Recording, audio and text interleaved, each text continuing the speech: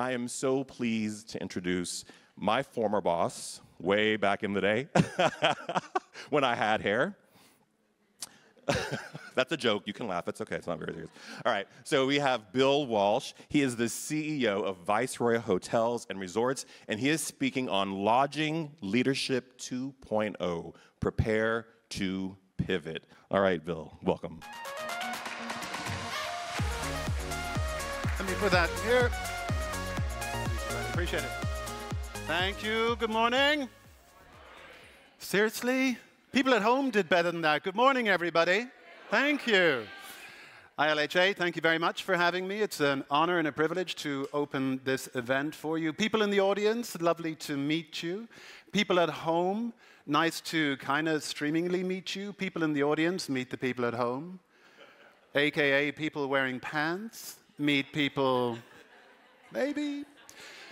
Anyway, good morning. It is an honor to be here.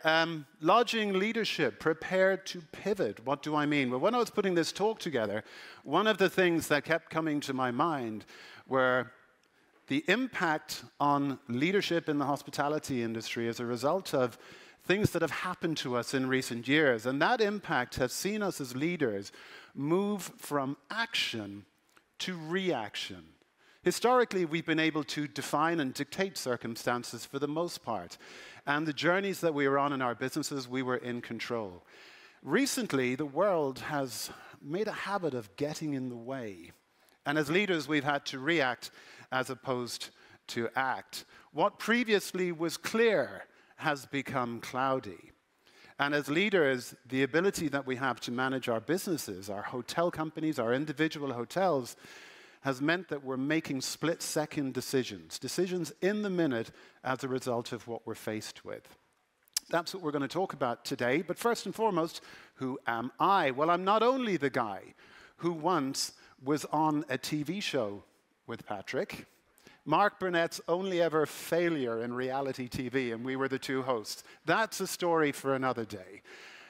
I am the Chief Executive Officer of the Viceroy Hotel Group, which means one thing that is very important. Within my organization, I am that guy. I am the one who has the stupidest job title of anybody. Why? Because when I was thinking about this talk, there was another word that kept coming to my mind, and that was purpose. We are a purpose-driven industry. And I thought about my title, I thought about my position. And you know what? It's pretty high on status, but it's very low on purpose. And when I consider myself and compare myself to some of the folks that I work with, like a restaurant manager, what do? They manage a restaurant. A cocktail server, what do? They serve cocktails. I'm the chief of the executive. What do? I presumably executive chiefly. It's utterly meaningless. So I don't want you to think of me as the chief executive officer of the Viceroy Hotel Group. I want you to think of me as I think of me in terms of my purpose, and that is to be the chief pride officer of the company. Because as a leader, every one of us in this room, our obligation is to create and curate environments that make people proud. Why pride? Well, I think it builds off the essence that is at the heart of the hotel business. The heart of hospitality. We are a business of human beings who make other human beings happy. It's what we do. I wish I had a more rocket science-y description of what we do, but I actually think we're profound. I think to be a human being with the opportunity and obligation to make other human beings happy is as good as it gets. And one of the ways we do that is by making people feel proud. Pride is also an attribute of people in luxury because proud people strive for excellence. We are allergic to mediocrity. We hate the F word. The four-letter profanity. Not that one. Fine. We hate words like fine. We prefer fantastic. We prefer fabulous. I did this with an audience once. I said, shout out words that are F words that are so much better than fine. How was your stay? It was fine. No. Give me words. And somebody shouted out fabulous. I said, thank you.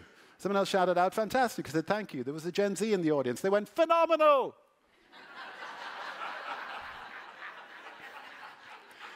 One of the ways, they're a phonic generation, according to my kids. One of the ways that we pursue this purpose and that we activate this excellence is through having an ideology.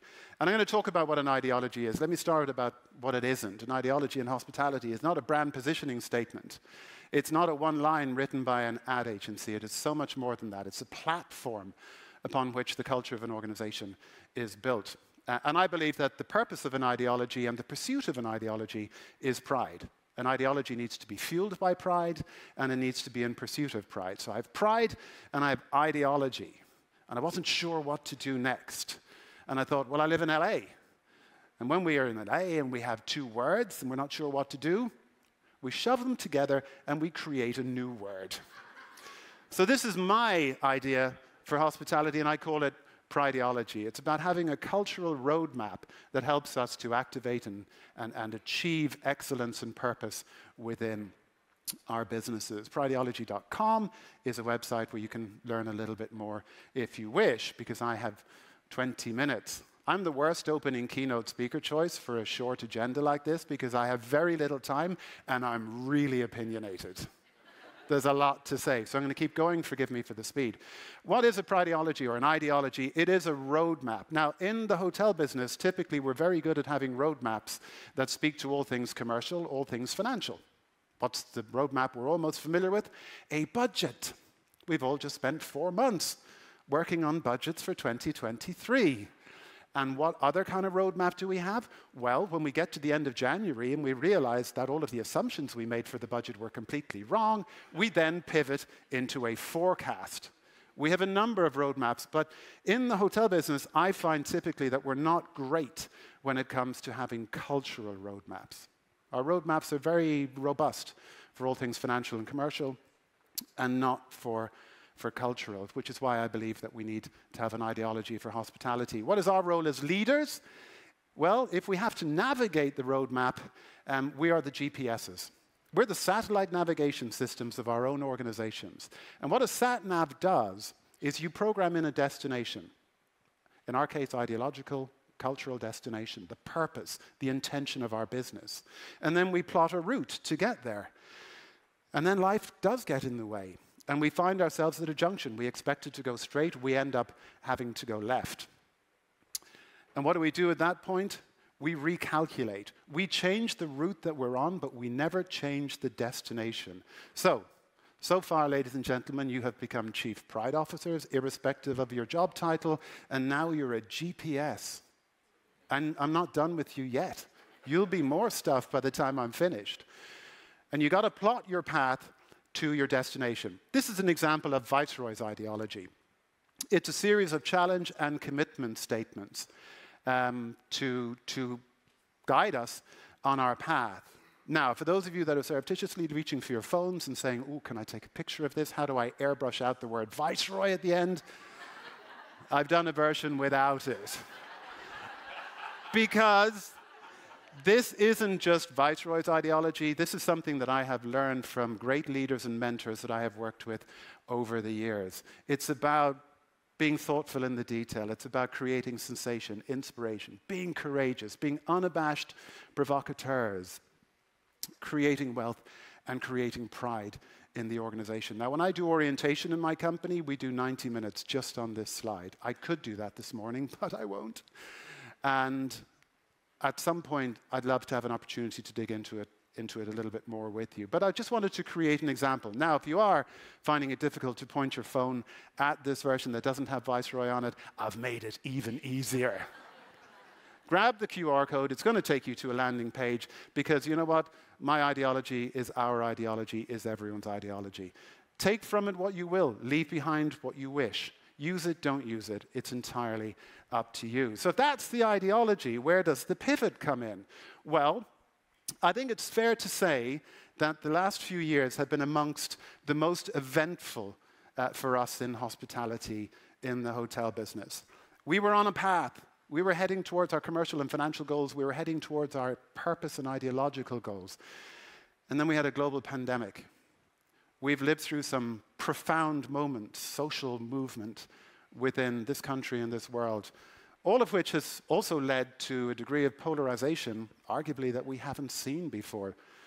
People don't only differ in opinion, they do so aggressively and violently. And that has created an atmosphere within which we are delivering luxury hospitality experiences, and it has changed the route to delivering those, which is where the inner GPS needs to kick in to make sure that in this new environment, the destination does not change. The interpretation, the activation, the manner in which we deliver our ideological goals for hospitality has to change. I'll give you one very quick example. Be thoughtful in the detail. One of the things that we focus on a lot in luxury, as you know, everybody in this room does, is individuality. We do great partnerships.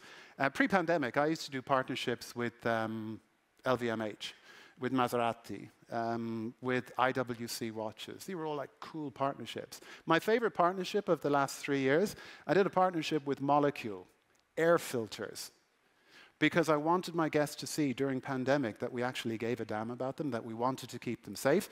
So we found the best air filter supplier that we could, and we put them in the lobbies, the bars, and the restaurants. I stayed faithful to the ideological goal of showing my guests that I would be thoughtful in the detail, but the way I interpret it because of the pandemic circumstances changed entirely.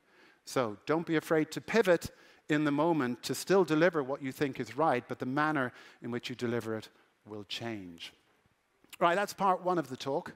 As I then head into 2023, thinking about the consistent delivery of ideology, what are the influences that I think are going to affect it, and what are some of the questions I think we need to ask? Very quickly, here's just a few. I'm asking myself, what are guests seeking as we head into 2023? There are two words we've been using consistently in luxury hotel business, luxury hospitality for the last few years, and they are authenticity and individuality. I think they need to be joined by a third, and for me, that word is sanctuary. I think as a result of everything that has happened in the world in recent times, sanctuary for many people is in fact the new definition of luxury. And by sanctuary, I mean an opportunity to come to our hotels for emotional input as well as luxury input. I think our guests don't want to come to be served to, they want to come to be cared for. They're living in destinations where they're worried about a home invasion in the middle of the night. Will my car still be there in the morning? Do I have a job to go to?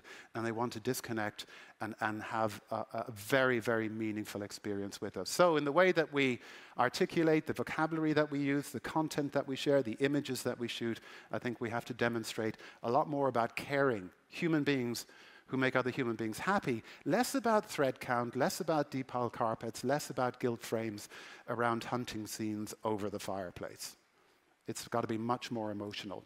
One of my heroes, Danny Meyer, put this better than I ever could, because ultimately what we're talking about is making sure that hospitality is present in what we deliver. Danny once said, I'm paraphrasing here, he said, service is present when something happens to you, it becomes hospitality when that act happens for you. The difference between something happening to you and for you is the evidence that whoever is delivering that service cares. So let's show that we give a damn. Let's wear our hearts on our sleeves. Other questions I think we need to ask, are we CC, GG, DB? CC, charging confidently. We are, and I think we should continue to do so in 2023. The opportunity to continue to push average rate is very much there. In many cases, average rates are better than pre-pandemic. Clearly, from a sanctuary-driven point of view, the closer you are to an ocean or a mountain, the more you can charge. And I think we are a demand-driven business, and we should not feel guilty about charging high rates. That said, if we are CC, charging confidently, we have to GG, which is give generously. Hoteliers in the room, people streaming, folks in our industry that are not even watching or listening, I would just say this. If the rates that you're charging are higher than they were or as they were pre-pandemic, but you are deliberately not reintroducing luxury services into your guest experience that you took out because of the pandemic, and now you've realized how much money you saved, so you're trying not to put them back in, rates better than pre-pandemic, experience less than pre-pandemic, 3 words, shame on you. Give generously, random acts of kindness. Let's make our guests understand that we love them and that we value them. And then the DB, deliver brilliantly. There's too much choice out there. And the tolerance for mediocrity that we talked about earlier in Pride, the guest doesn't have tolerance for mediocrity. So if they feel they're being gouged because we're not giving generously, if we're not delivering brilliantly, they exit the building and they do not come back. Evidence our social consciousness. I think there's a guest out there, and the future guest are what we call looking for contribution without compromise. Guests want to make the world a better place, and they want to do that in an infinity pool, sipping a mojito. And the way that they will do that is they will spend their dollars with brands that have the courage to evidence their social consciousness. Another question I think we need to ask, and this is the question to ask, by the way, not where did they go, not why did they go, but why won't they come back? And here I'm talking about colleagues. I'm talking about an entire generation of frontline, of staff in our industry. Ladies and gentlemen, here's my question to all of us. We're so proud of the hotels and resorts that we operate. We're luxury. We give folks the opportunity to work in beautiful, individual, authentic, luxury environments. And they won't come back. So if they're telling us that they would rather pack goods into boxes for Amazon in a warehouse rather than come back to work for us after the pandemic, whose fault is that? We blame them for being an entitled generation who've just gone away. I think we need to look in the mirror. We need to say, ideologically, are we activating purpose across our organizations? Are we showing these folks that there is a career, that we care, that we're ethical, that we have integrity? And maybe it's not them, maybe it's us, why they won't come back. Finally, do I belong here? I think is arguably the most important question, both for guests and for colleagues as we head into 2023 in the hotel business. Now, what do I mean by belonging? Well, the clear area that we're focusing on as an industry is DEI. And in the hospitality industry, we haven't been great. We're getting a lot better, but we haven't been great. At Viceroy, we have a movement. Now, every movement starts with a moment, and I'd like to introduce you to our moment. Her name is Beryl. Beryl is the front office manager at the Hotel Zena in Washington, D.C. Now, I met Beryl about 3 years ago, maybe 4, when I went to D.C. because we were taking over management of that particular hotel. And I met the staff that were working there, and I said, hey, I'm Bill, and welcome to Viceroy, and we're cool. And I showed them some videos and pictures, and I said, isn't that amazing? And Beryl is the most courageous human being I've ever met in hospitality. And she put her hand up. She was a receptionist at the time. And she said, hey, Bill, I'm Beryl. I went, hey, Beryl. And she said, those videos and pictures are super cool. I said, thank you. And she said, I have a question. I said, what is your question, Beryl? She said, where was I? 3 words changed my life. Where was I? Immediately afterwards, I picked up the phone to Kelly Kang, who Patrick knows. She's head of brand for our company. I said, Kelly, I'm giving you 12 months to get out there and to reshoot every video and photography asset in our entire portfolio to make sure that we were reflecting, celebrating, and embracing the glorious diversity of our colleagues and our customers. And that led to the creation of a program called Viceroy for Everyone. Now, if you're going to change your organization from a DEI point of view, it's not just about having a logo, it's not just having a phrase, it's about having the commitment and having the courage to tackle it in every single aspect of your business. And you know what? It's a race. It's a race for improvement in DEI, but in this particular race, there is no finish line. You have to have the courage to stand up and talk about what you believe in, which in luxury we haven't been great at doing. So you know what? It's a lot more than hashtag Black Lives Matter. It's about supporting causes. It's about standing up saying LGBTQ plus travel is very important to us and we're going to get better at interacting with that community. We do believe that Black Lives Matter. We are going to support Black History Month. We're going to support Women's History Month. And if there are some people who, as a result of the position that you take, say, whoa, you're woke, I'm not going to come to your hotel. If you're not going to come to my hotel because I believe in stuff like this, I ain't going to miss you. All right? Stay at home.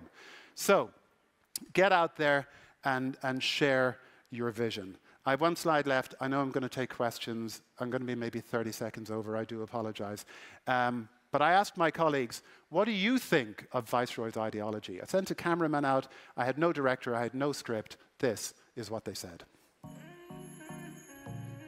The line from our ideology that resonates the most with me. Mine is very easy. It's very natural to who I am. We are hosts. We are hosts. We are hosts. First and always, yes. We are feeling special, so when we see somebody, we just make that person feel special as well. I think that every guest that walks through our doors deserves to feel pampered.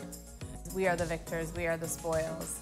It's really an important line because it's so fun to celebrate all the successes and victors that we have. We make people expect the remarkable, and that's something that I've felt like I've really got to connect with my guests. My favorite ideology. My favorite ideology. My favorite one, we dare to say yes. And others dare not. That one sticks mostly to me. Decimos sí cuando los demás no se atreven. So many people are so quick to just say no and don't try. We don't.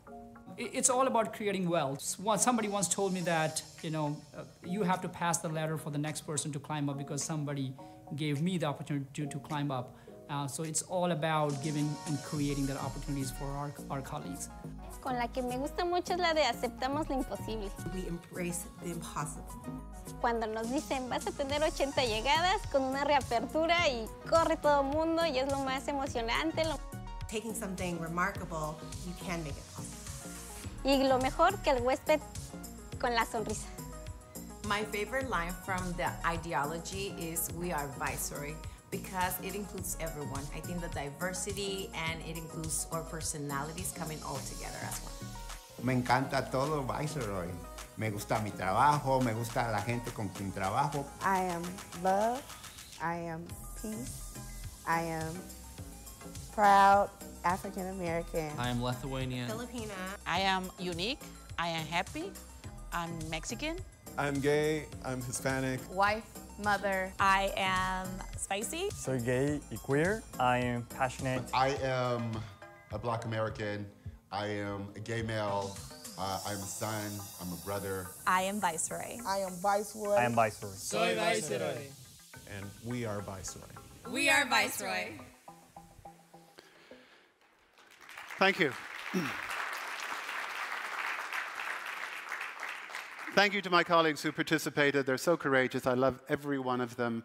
I apologize for going slightly over. Thank you for the energy in this room, which has been spectacular this morning. Ladies and gentlemen, my name is Bill Walsh. I am the Chief Pride Officer of Viceroy, and I can't tell you how much I've enjoyed being here. Have a great event. Thank you.